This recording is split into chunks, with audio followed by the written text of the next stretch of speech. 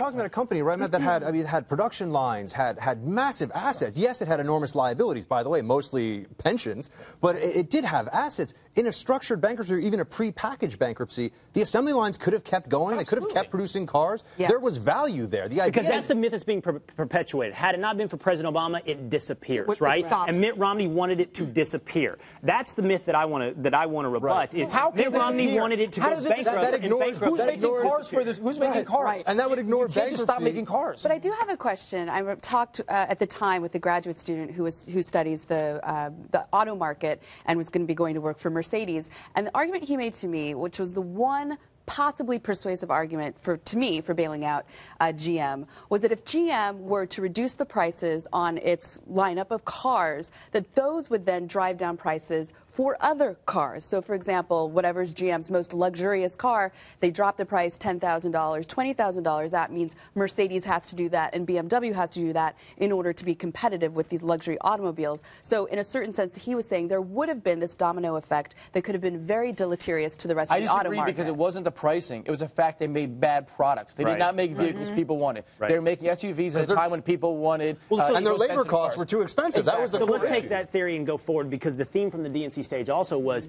that it worked. GM is alive and Osama bin Laden is dead. And I have forwarded this several times. You are calling the game in the second quarter. How is it possible for you to argue that it worked? Under what definition of worked are you operating? Because today, if we put up GM stock prices, currently GM stock price closed today at $22.98. In order for the taxpayer to be made whole, that price would have to more than double to $51 for the taxpayer to get his money back. I made this argument to Ratner, and I'm going to tell you what the response was.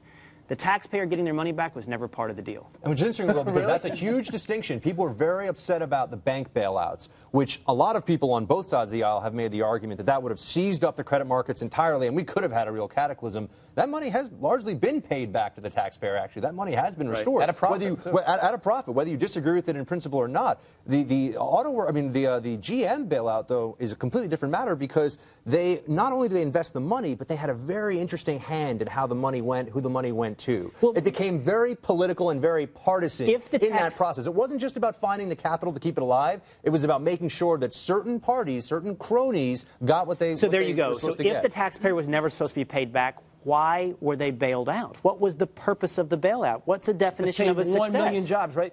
Now, we hope that save 1 million jobs. That's such a bogus number. But you're right. If the point was to save these companies, to save America, to save the American manufacturing, that really, we should be making money off that. We're losing money. We're down over 50% on the investment. So basically, the government became a private equity firm. Instead of letting the private market, the government said, we're going to be a private equity market. They were a bad private and we're going to use all of our money. They were a bad private equity with your money, Buck. By the way, they did close down dealerships. They closed down factories. There were all kinds of people who got a haircut, just not the UAW. And at the end of the day, would it really have been catastrophic if GM were bought by foreign companies or competing car companies to say, we're going to take this part, we like this part, it has value, Chrysler to Fiat for $1. Exactly. Would that have been a disaster? Let me give you the argument that, I'm sorry. Unions, yes. I mean, the argument that Ratner gave for why the GM was bailed out. Why did we bail out the auto companies? Because you forwarded this concept that I think it was Harry Reid talked about. They're an important, iconic industry, right? Or employment, that it's 1 million jobs.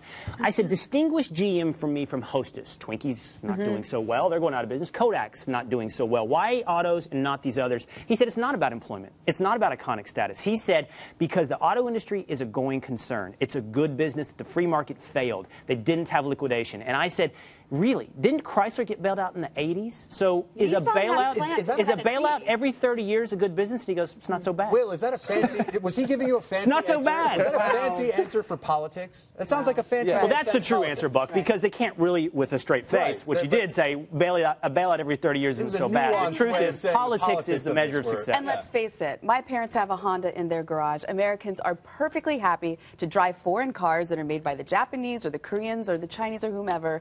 And while we like this made in the USA label, you tell that to all the people But many of them are driving made in the United States, and they're making money, and they're doing fine. But if politics is a measure of success, did they succeed? Yes. I think so.